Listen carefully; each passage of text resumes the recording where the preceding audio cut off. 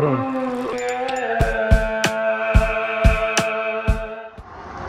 The market set that hook. Today I'm gonna be showing y'all how to make your own wire leaders.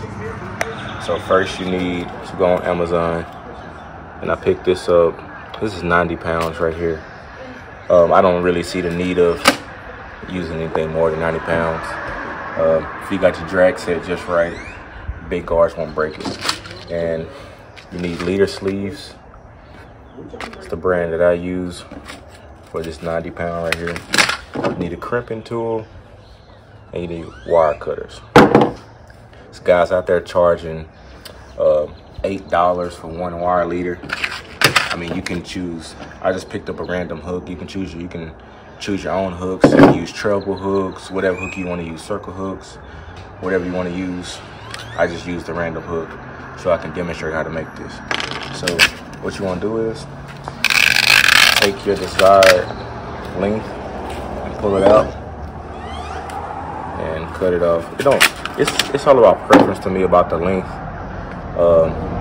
Just for demonstration purposes, I'll use, I don't know, about 6 inches or so, 7, 8 inches. So now what we do is we take our leader sleeve.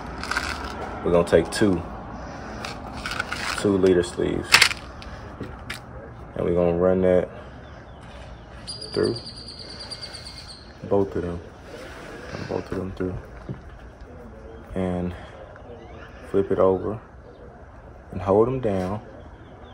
And we're gonna run it through like so, and we're gonna cinch it down, and we're gonna keep on pulling it down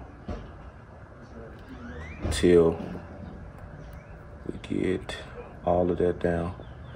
And you want it to look something like that. And now what you do, you take your crimping tool and you just press 1, press 2,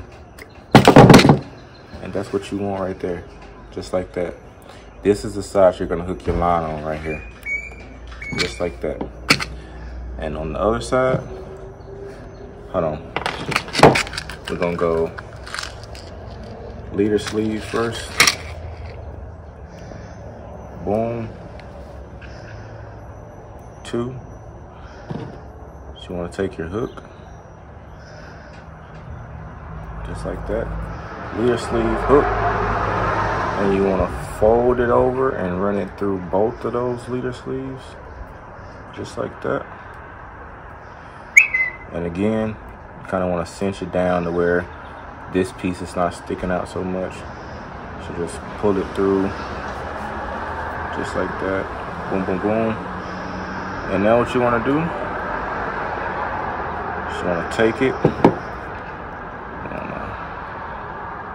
crimp it down hard as you can, crimp the second one down hard as you can. And that's pretty much it, y'all. That's the finished product right there. It's exactly how you make your own leader lines.